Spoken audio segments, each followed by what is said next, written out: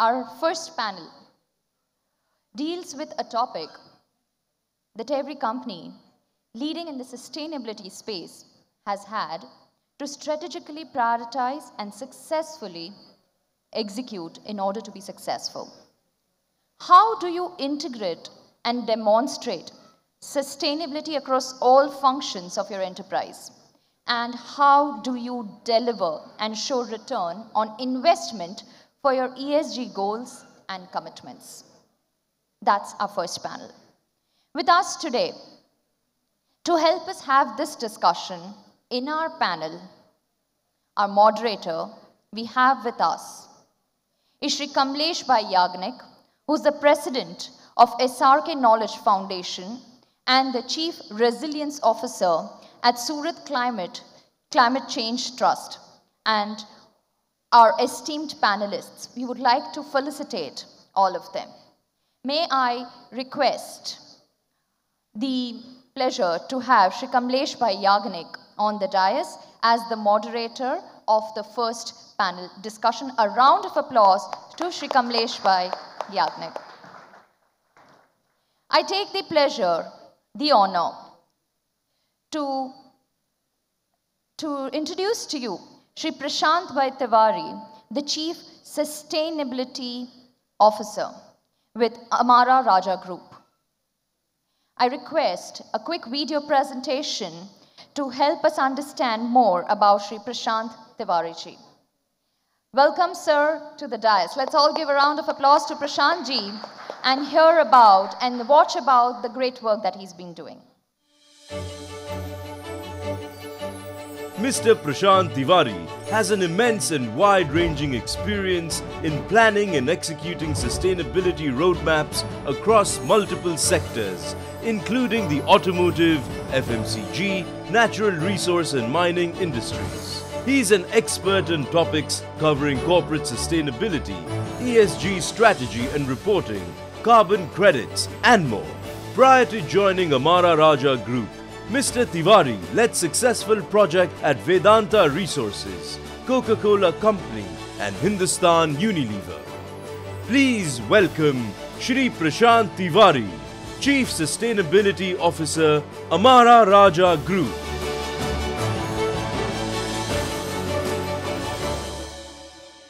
May I request Shri Neerav Narola to kindly come forward to felicitate Prashant ji.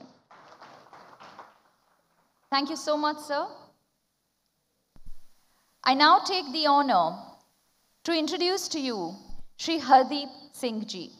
Shri Hardip Singh ji is the President and Global Head Sales and Marketing of Goldie Solar Private Limited.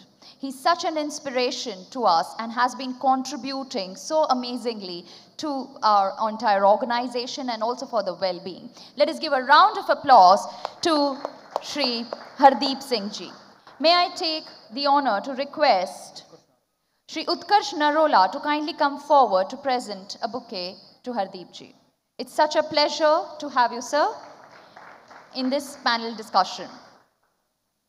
I also take the honor to introduce to you Shri Anindya Chowdhury ji, who is a country manager of energy transitions with Shell India. May we have a quick video presentation to know more about Anindya ji. Mr. Anindya Chowdhury is deeply committed to the energy transition and moving from fossil fuel reliance to clean energy. He is passionate about access to reliable, uninterrupted and affordable energy across different parts of the country. Mr. Chowdhury lent his experience to Reliance Industries and NTPC. Please welcome Anindya Chowdhury, Country Manager, Energy Transitions Program, Shell.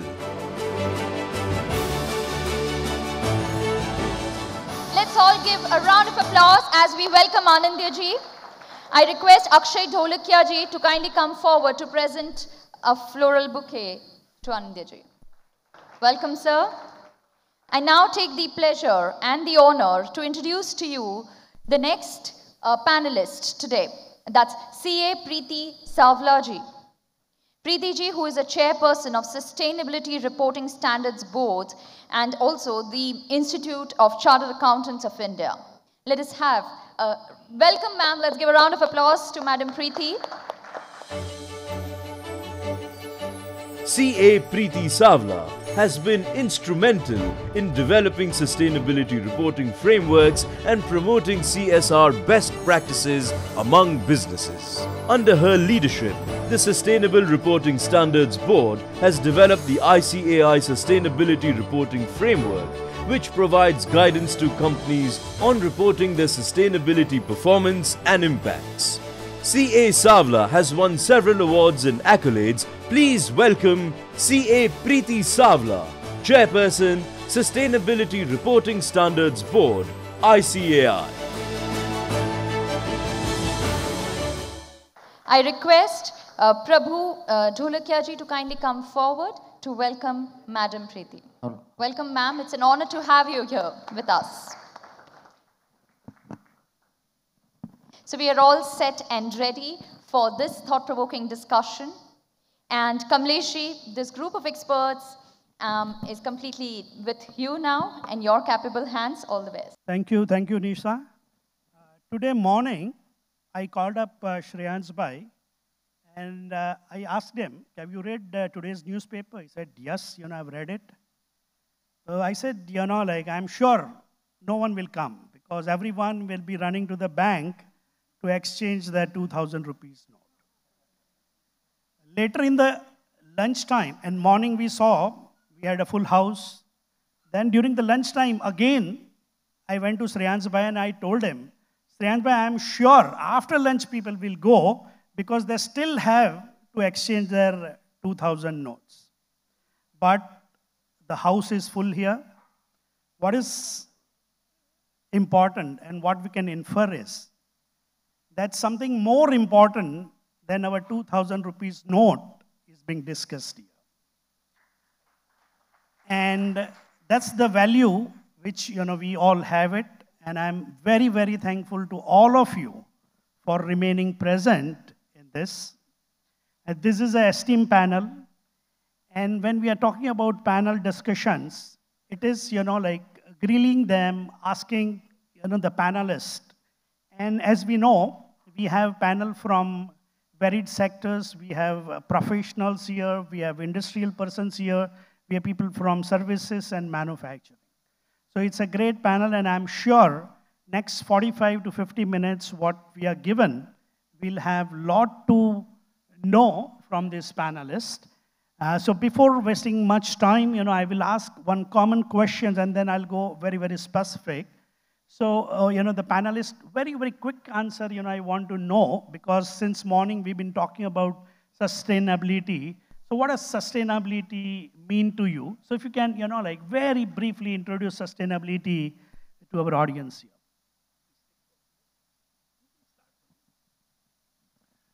Yeah, I mean, maybe if you have to give a personal context. So I've been working with Shell for the last 25 years. And sustainability, I find, is sort of ingrained in our blood. We don't look at sustainability as a special new thing that is being done. And we can come across various examples. In Surat or near Surat, we have a LNG terminal which was created at a cost of $700 million. And I think we set great examples in how the project was set up safely, without causing any harm to the environment, and looking after the communities around it. So briefly, I'll just end here. At the outset, let me appreciate and congratulate SRK Group, Govind Kaka, for organizing such a wonderful conference on sustainability over here. And I am really amazed to see the culture what the SRK Group has built over a period of time. So my congratulations to entire SRK Group. As regards to sustainability, in 1 minute, I can say that when I have been given the charge of Sustainability Reporting Standard Board, I have seen 2 minutes small video. Nature require people or people require nature? So, yes, what is the answer? Nature require people or people require nature? Yes, and people require nature, and for maintaining our next generation, to have our next generation, we have to take care of nature and what we are doing. So we have to we have to do all those things by which we can take care of nature to have our next generation. Otherwise, our people also nowadays, animals are becoming extinct. But if we are not taking care of nature, of environment, the governance part, the social part, we will become the extinct like animals. And that is all sustainability with this example.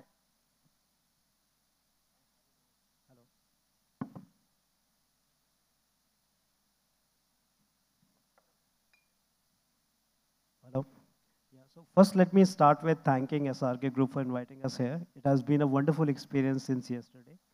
And extending this hospitality, I must also congratulate SRK Group for taking this audacious target. We are hearing 2024 for net zero. Before I talk about what sustainability means to me as an individual, let me give a brief of where I come from. So I represent Amara Raja Group. We are an energy and mobility company. And you know us by brand names like Amara, Power Zone, Quantas. What we realize is our role, the energy storage industry role in making this switch to renewables as well as EV is very critical. If India has to achieve its net zero target, this industry has to come up and deliver. We also are into a lot of our product offerings. If you look at it, we manufacture lead acid battery, but we also have lithium ion batteries which are going into two-wheelers and three-wheelers. We also manufacture EV chargers, battery management system. So if you look at, when I look at Amara Raja as a business, sustainability is our business. I mean, when we perform well on financial parameters, chances are we are doing better on non-financial and energy parameters as well. So sustainability for me, if I can term it in one word, it's an opportunity. For a lot of people who are sitting here, I think this is the land of entrepreneurs. And new energy, this objective towards net zero brings in a lot of opportunities, and we should look at it. I'd like to, talk about sustainability on behalf of the common man. If the word sustainability, net zero, they are so complex. 8 out of 10 common people would not even know what you are talking about if you talk to them, if you utter these words. So we need to make them as simple and as relatable as possible if you actually want these targets and goals to be achieved. They are very simple as leaving your, shutting your tap off while you are brushing your teeth, switching the lights off in your room while you are walking out of the room. So yeah, they are actually as simple as that. But, in such forums, we are using such jargons and, so they will not, it's not relatable to everyone. So firstly, I would like to make it, appeal to everyone to make it as simple so that it's, everyone understands that it's something which we do every day, actually. It's not something which a company has to do or a government has to do. It is something which all of us can do every day in every step of our lives. And secondly, there are 3 dimensions to sustainability. There's sustainability of society, sustainability of environment, and sustainability of the economy. So unless all 3 of this happens together, hand in hand, so the net zero goal is only going to remain a goal. So we'll have to, work, as they say, walk the talk on all the 3 fronts. And when we say society, it starts from all of us sitting in this room. Very nice. Sustainability is all about advocating a generation which is not yet born. आज हम उन लोगों के लिए बात कर रहे हैं, उन लोगों के लिए चिंता कर रहे हैं, जिनका आज अभी तक जन्म नहीं हुआ है. So that is, like all about sustainability. Now, taking further, see, in businesses, there is a major challenge. And how do we actually, ensure that how are you educating your team and a larger ecosystem about both, about your commitment and the progress you are making. Because in ESG, you are making a commitment as well as it is mandatory for you to report. So how you are managing this ecosystem? So if you can tell us, Mr. Chowdhury. Thank you for the question, and I had forgotten to acknowledge and thank SRK for inviting me here. So many thanks for your hospitality. Hello, can you hear me now? Yeah? Okay. So I'm not an ESG professional, so I can only tell you what I've experienced as an employee of a company that has put sustainability ingrained in our various systems.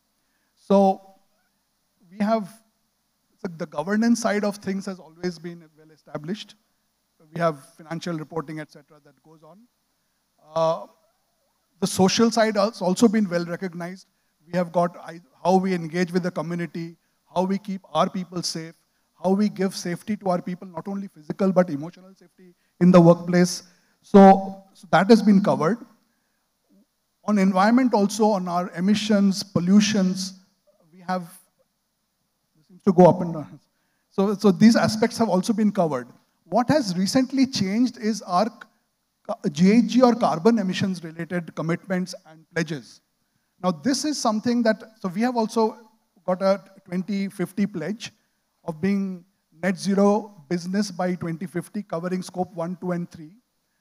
And this comes from the top, and it's embedded in the tasks and targets of the people down the businesses, so everybody's aware. And not only that, senior executive pay is related to the performance in achieving the year-by-year targets associated with this pathway. So this is how we have done it. Mr. Savla, if you can add on to this. So at ICAI, we are the regulators, and the Sustainability Board has been pioneer in India at ICAI in the world. So nowadays, everyone in the world at international level also, everyone is talking about the sustainability. But in India, we have started talking long back, and at least in our communities, the Indians are like, sustainability is imbibed in their families, in their blood. Because as Sir has rightly said, in every day, actually we are having the sustainability, because we have been taught in our life by our forefathers, agar aapko pankha nahi chahiye to switch off kar dijiye. So we are so careful about small things also. We all people are vegetarians and generate, emit less carbons. And these are the basic things which Indians have, and that is all are talking now at the world level. As regards to the reporting requirements, now when the tone at the top is like that, at India, our Honorable Prime Minister says in COP26 at Glasgow conference that India wants to be the net zero carbon neutral by 2070. And by 2030, he has given certain Panchamrut to be followed. And those things are coming from, and actually the regulators have started giving the reporting requirements for certain level of companies. So now what happens, since 2012, these reporting requirements have come by Ministry of Corporate Affairs. But over a period of time, I am not going into the details, but over a period of time, reporting requirements have become now mandatory. For March 22-23, it is mandatory that BRSR should be reported. So at least that has started. And from 23 onwards, 1st April 2023, this assurance has also become mandatory. So at least now, and this is at present for top 1,000 listed companies. And there are 9 principles, essential principles, and leadership principles. These are, essential principles are mandatory and leadership principles are voluntary to be followed. However, I know that this will not be applicable to majority SMEs and the companies which are not in this league of top 1,000 listed companies. But in that, the requirement is that supply chain is also included. So when अगर आप आपके vendor से ये जो top 1,000 listed companies है, उनको उसमें reporting requirement है कि आप अगर आपके वेंडर से परचेस करते हो तो वो वेंडर भी ESG कंप्लायंट होना चाहिए. So when it is a supply chain mandatory is required at this reporting level, so now these companies have started कि हम जहाँ से purchase करते हैं तो वो vendors are also ESG compliant होने चाहिए, sustainability का tag होना चाहिए. So when this level requirement is there, so over a period of next 1 to 3 years, lot of things, बहुत सारा कुछ होने वाला है, and this ESG will be, अभी जो किसको पता नहीं है sustainability, वो सारे लोगों को sustainability पता हो जाएगा. So we regularly work along with SEBI. We have developed disclosure requirements which will be mandatory. The greenhouse gas statements, that is assurance engagement, which is mandatory, required to be followed by the members who are following this. Again, we all have developed, we have also developed sustainability reporting maturity model. So, उसमें आपको ESG, environmental, social और governance में आप क्या-क्या activity कर रहे हो, ये model website पे है. आप उसमें आपका सारा detail डाल दीजिए, उसका output आ जाएगा कि आप compliant है और अगर है तो कितने level पे है, 50% है, 60% है कि 75% है. Or you are leading by an example. So all these activities we do for all our members, the public at large, the awareness we also do. So these are the activities, the requirements, reporting requirements will change the entire world, and India is taking a leap in this. No, it's a great information that ESG, हम ESG के अंदर काम कर रहे हैं और यदि हम काम करना चाहते हैं तो how do we do that? And जैसा मैडम ने बताया कि there are platforms available where you enter your data and you get to know where do you stand in the scale from 0 to 100, where do you stand? So that is a great information. Mr. Tiwari, if you want to add something on this. So at Amara, sustainability has been an integral part of our value system. Not everybody use the term sustainability. But what we have started doing since last year is we started looking at capability building programs. So we had some 23 programs, combination of webinars, classroom instructions. There were certification programs, and we covered all the verticals starting from supply chain, finance. And the focus of this program was how does your role interact with sustainability? Second thing which we realized is there is no better way of learning than doing it yourself. So we started a sustainability council, and the chairman of the sustainability council is the CEO, and all the line function leaders, they are the members of it, and everybody owns a responsibility. So there are the people who are driving energy and carbon projects, supply chain projects, financial disclosures. So the leaders now own a responsibility of sustainability, and they're answerable in the sustainability council. Over and above that, to take this message further down, we created cells like energy cells, water cells. We also did multiple programs in the nearby community to make them more aware about sustainability. And this year, what we are coming out with is an e-induction module. Let's say you are a supply chain manager. It becomes mandatory for you to log in. It's a 2-hour program where it takes you through basically what does your job entails, what is the interaction with sustainability, and how it is going to look like in 2030. And what are the skills you need to have mandatorily built in for you to deliver better in 2030. So these are some of the things which we are doing. One more thing which we are planning to do this year is train the trainer program. So we are developing 70 sustainability champions within the organization. So Amara Raja, I mean, you know it about the battery company, but there is a lot we do. I mean, we have infrastructure business, electronics, power, foods and beverages. So we are developing these 70 sustainability champions who would engage with the workforce of 16,000 employees during the year to talk about sustainability in the way they can understand. Not everybody needs to understand what is CDP disclosure, but they probably need to understand what they can do to conserve water, conserve electricity, about the social aspects to it. So this is how we are trying to spread this message. Quickly, I will talk about our promoters, the leaders, because end of the day, the messaging from the top decides how the organization performs.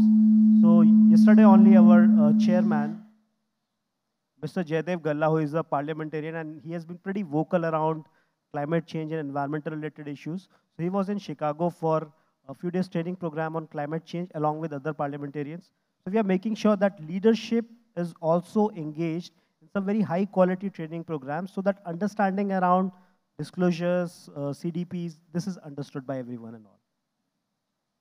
Hardip, yeah. Well, at Goldie Solar, I think we are all very blessed to have promoters, who are having sustainability in their DNA. And it's a day-to-day, it's a lifestyle for all of us. And our parent SRK, is going to be one of the first companies of that size to become net zero in 2024.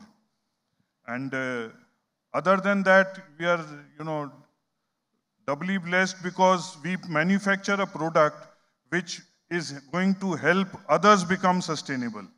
So we are manufacturing solar panels, so which is helping others become sustainable. So we are not only we ourselves are doing it, but we are helping others also. Now, as far as we ourselves at Goldie Solar is concerned, so we are also partnering with our vendors, with our other stakeholders to try and bring what we was talking in the morning, reusable, to reuse, to recycle things, to make, that's how we are trying to support sustainability at our end. Just to give you a small example, there was a vendor from whom we were getting material on these wooden pallets. There are these hundreds of pallets which were coming in on a weekly basis. And it was such a waste of wood, a precious, natural resource like wood. So I'm sure there must be thousands of trees which must be, being sacrificed on a monthly basis to, bring that material into our plant. So we worked with our partner, with our vendor, and we asked him, why don't you reuse this?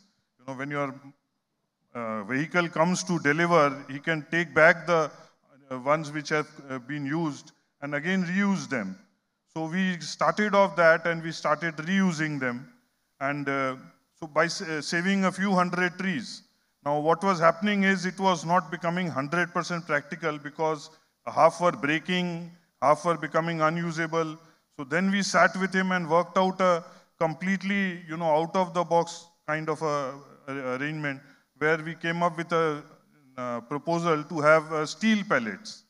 So now we have completely done away with the use of woods, where we were using thousands of these pellets on a weekly basis.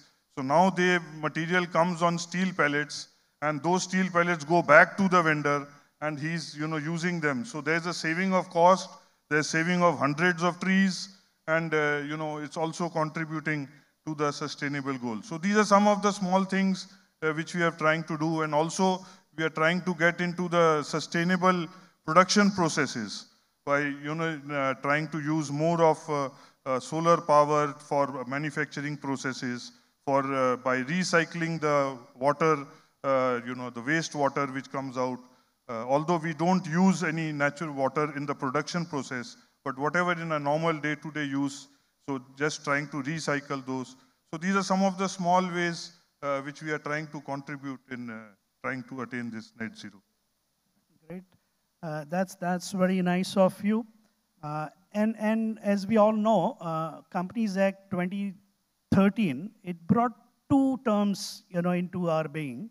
One is CSR, and second is ESG. And CSR, essentially talks about a qualitative change, a qualitative implementations, where ESG dictates, how much you are doing it. What is a quantitative analysis of that? So with that, what I'm going to do is, I'm going to slightly deviate from asking questions to the panelists. I would rather, take questions, from the house.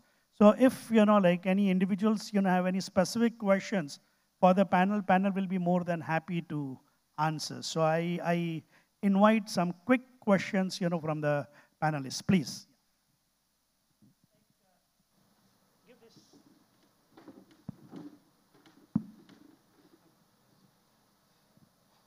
And next one also, just raise the hand so that mic can come to you. So my question is kind of directed towards Madam Savla.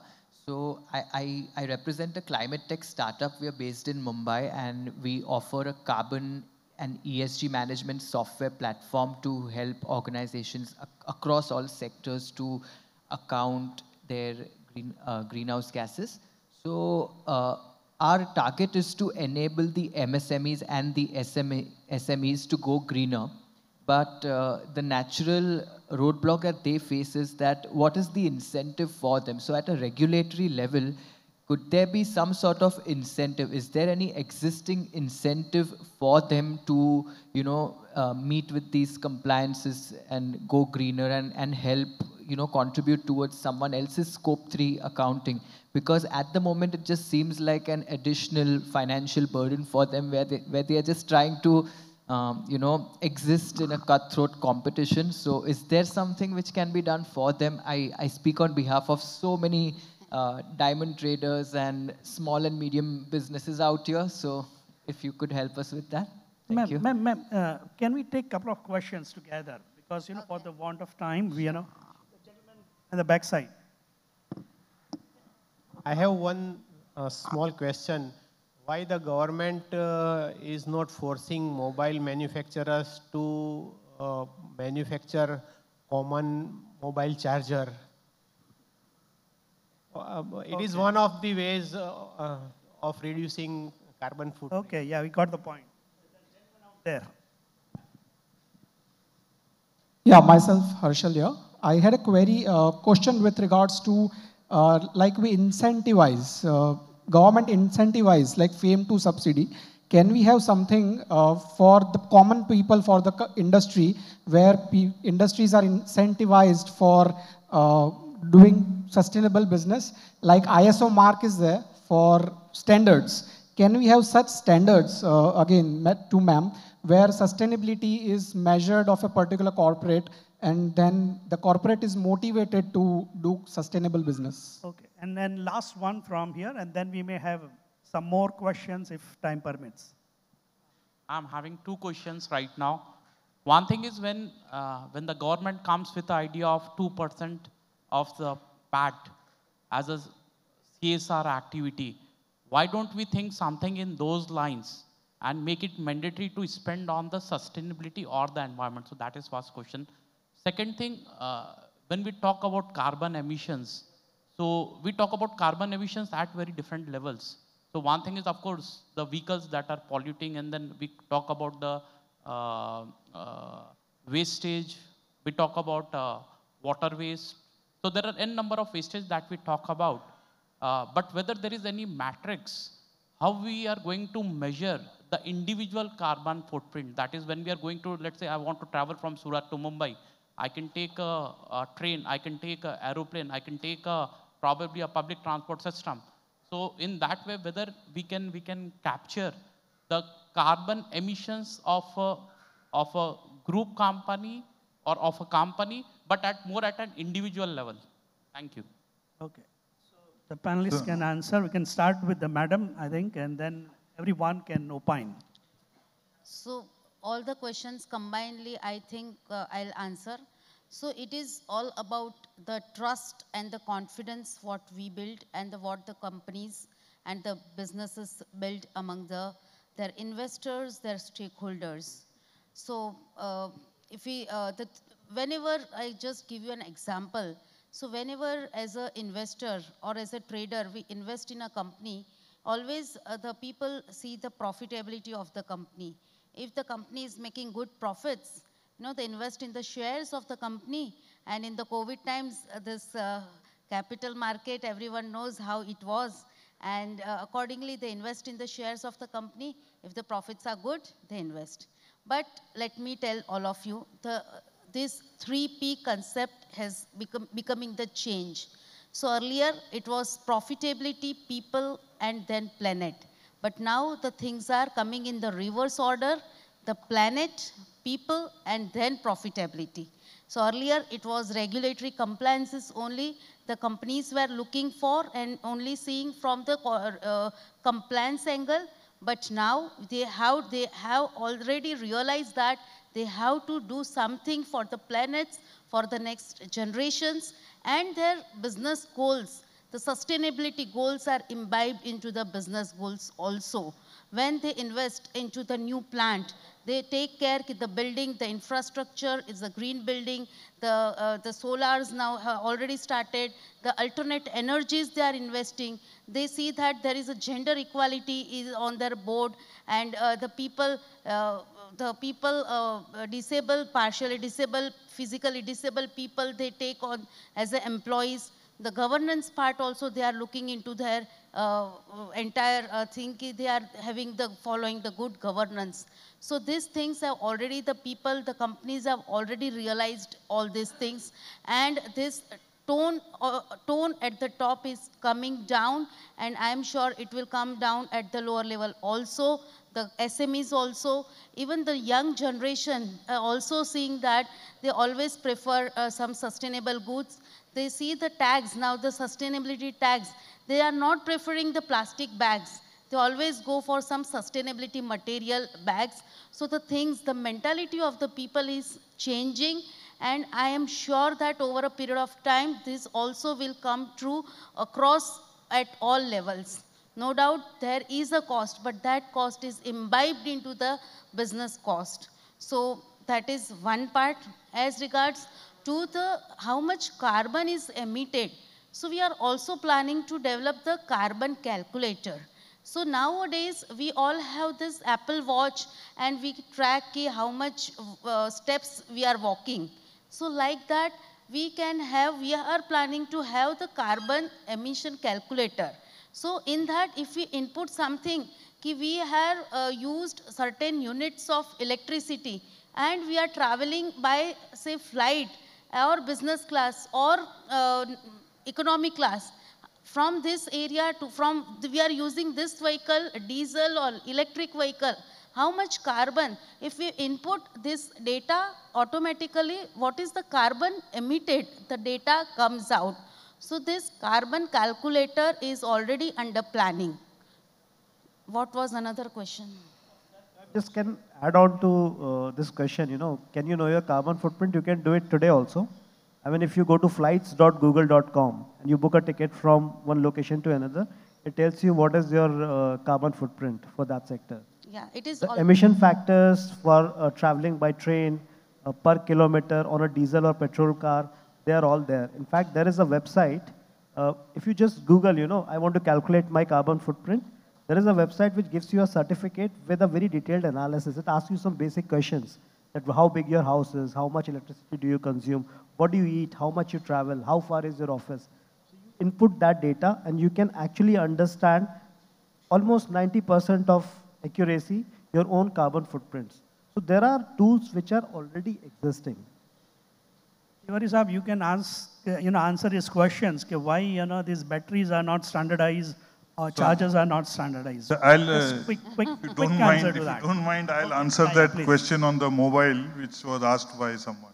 I have spent 20 years of my career in the mobile industry. So it was a big effort to get everyone on a single platform, all the manufacturers, except for Apple, which has its own norms and regulations. All the other manufacturers today have come to a understanding, and they all use a single type of charger, which they call the C type. So except for Apple, rest everyone is on a single platform as of today. And answering the second question someone raised about the vehicle, carbon offsetting in vehicles. So you see, in the morning also someone had mentioned that when just by using an EV, if you think you have offset carbon, it is not like that. If you are using electricity to charge that EV, and that electricity is being produced by using fossil fuel, so you are back to zero. It's not net zero, it is back to zero. So you also, the EV needs to be charged using green energy. So that is the next step, which is still not, which we are still far away from. Today, all the EVs are being charged by electricity, which is from conventional sources. So Mr. Chowdhury, if you want to add anything to this. I just wanted to comment on an individual basis. So measuring my carbon footprint, I don't know how much difference I can make, because it's not that I have choices to go non-carbon or not. I have the same fuels, I have the same electricity coming from the same grid. So I might make my lifestyle maybe 10% here and there. But the important thing is that this leads people to demand cleaner options. And that will drive society to provide the cleaner options to the individuals. That awareness is very important. That's very, very true. And I'm sure there's a question, in everyone's mind, but no one, asks that question. And that question is, like when we organize this kind of conferences, what's going to be the footprint? And Karthikeyan Bhai is not here. He talks about, we are talking about footprint, but we should be talking about handprint, in the sense that what I can do in order to offset carbon which is emitted. So, we are coming, nearing to the end of this panel, but there's one quick question, I want answer, from the panelists. What are the biggest hurdles, you see in going company sustainable? It's I think, more a question of understanding what is required and why it is required. See, very often I find, and this is maybe just a period of time through which we are going in, but a lot of people are focusing on, especially on the energy transition, decarbonization. Why? Because a regulator is asking for it, or investors are asking for it. But I think that one has to internalize why we are doing this. And somebody said, or you actually pointed out, that you're actually, it's like taking out an insurance. We take out insurance for our families. In case of an untoward incident, they are looked after. So this investment is also for the future generations. So we have to approach it from that basis and therefore avoid greenwashing. To take what Anindya ji has said further, I would say now the reporting requirements are mandatory, and that is why everyone has started doing the reporting requirements. Lot of people have set up their softwares, the companies, and also ESG rating has also been started. They have developed the softwares for ESG rating. The things are already started taking place. However, the challenge is that the data and the accuracy of the data. It is a company, for example, having some 15, 20 plants at different locations across India. So to take the data, how much carbon they are generating from different plants, what is water utilization, how the things are happening. So at present, this data, unless the company is very, very matured and having all the systems in place, it becomes very difficult to understand the accuracy of the data. No doubt it may, over a period of time, they will mature and the accuracy will come, but the accuracy of data at present is really a challenge. Instead of calling it a hurdle, like I said, we are in the business of sustainability. So a lot of people, they would call it as a challenge, but we look at it as an opportunity. We are setting up a 9,000, with the investment of 9,500 crore, India's biggest gigawatt-hour lithium-ion factory, and 5 gigawatt-hour of pack cell manufacturing in state of Telangana. We have seen the benefits, of going renewable. Today, 20% of the power that comes in Amara is from renewable sources. We have some very good targets around it. Now, looking at lithium-ion, and it is going to be a critical component when we are talking about climate ambitions. There are certain challenges. One is about the supply chain. So even today, there is an over-dependence on few geographies, one per country in particular. The other big challenge is availability of skill. When you are setting up a lithium-ion factory, starting from the operator, the person who is going to do the research, the person who are going to run those shop floors. In India, we don't have enough experience, and attracting talent from, and this talent is in a huge demand right now. There is a huge demand and supply gap. The third thing which I can probably think of is, by the way, this lithium-ion unit which we are establishing now, we are looking at 50% renewable to start with, 1/3 women, and there are some tangible business benefits by going this way. So, yeah, hurdles, challenges, and opportunities, though, they go hand in hand. Hardip, if you want to say. I think the biggest challenge that we all face today is awareness. among the people, among the common masses, among our colleagues in the office and the family, society. So once our experience has been that once that awareness is created, then it is, a very easy task, because nowadays, even children are being made conscious in the schools, in the colleges about sustainability, about what they need to do. So I think the biggest challenge is creating awareness, and in the simplest way, conveying that awareness to the common man. And lastly, advice is something which no one wants to listen, but everyone wants to give. So I will ask panelists to give an advice to individuals, who are sitting in the front in 2 words, not more than 2 words. Quick advice. How do we manage sustainability? If you want to give advice to the house here in 2 words about being sustainable or net zero. Quick. You wanted 2 words? I'll just say be aware. Be aware. That's it. 2 words, kind of difficult, but if I have to start from scratch, benchmark, and second would be be proactive. Why I say be proactive? Because today is good to have, our tomorrow's must have. We have seen the change in regulations, so it's no more a wish list. It's something which you would have to implement. So better get going on that.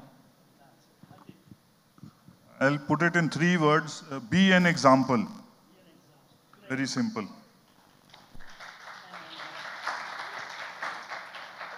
I can say that set the targets and implement the targets. Implement for achievement.